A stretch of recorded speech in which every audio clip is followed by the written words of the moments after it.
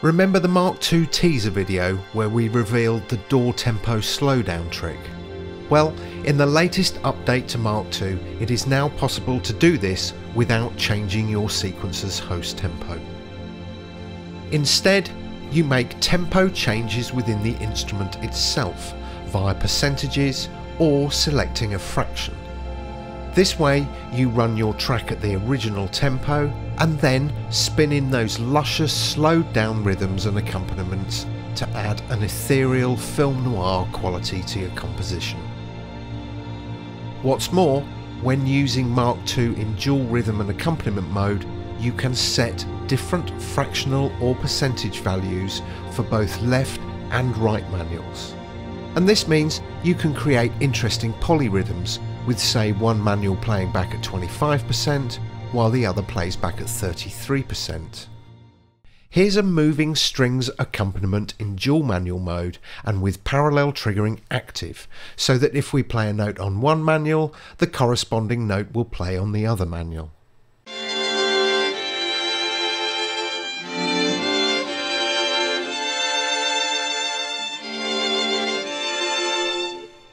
And without host tempo active, we hear this at its normal tempo of 120 BPM.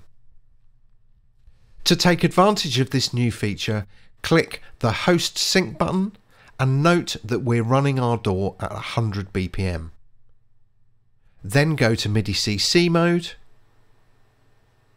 and here you'll see a new addition to our list of functions, namely the ability to select the tempo scale as either a percentage or a fraction. In this case, we're going to use a fraction, and then head back to the main panel and to this window.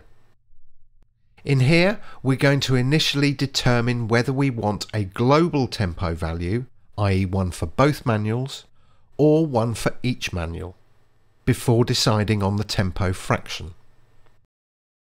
I've opted to have a different tempo fraction for each manual, starting with a quarter on this left manual and a third on the right. We have the left manual panned left and the right manual panned right, so you can clearly hear the different tempo values. I'm also going to add copious amounts of reverb and delay, and also filter out some of the high frequencies to make it sound super dreamy, and then replay the same moving strings accompaniment, the left at a quarter speed and the right at a third.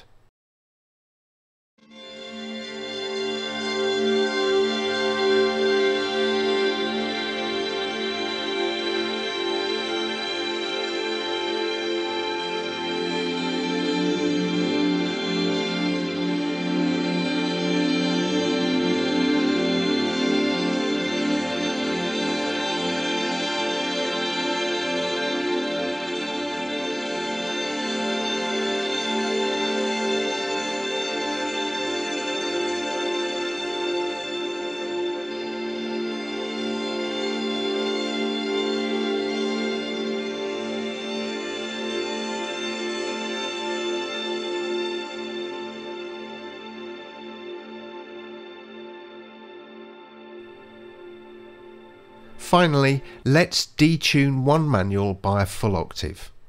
Let's try the right.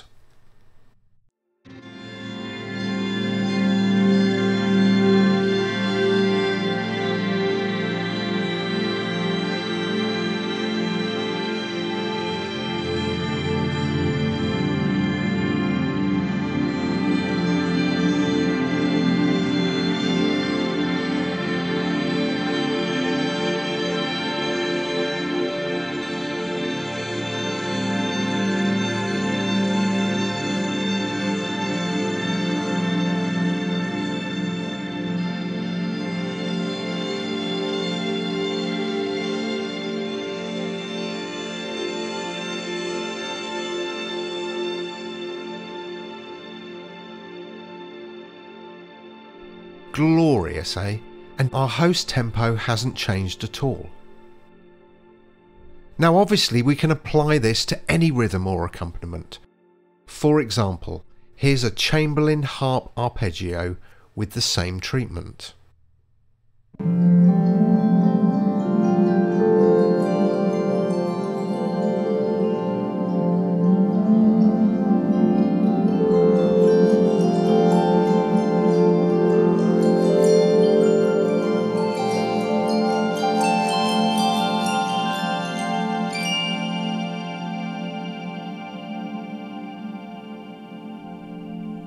Finally, let's play this within the context of a track, where you can hear a drum pattern playing at 100 BPM, as well as an OBE bass line and a mini monster lead.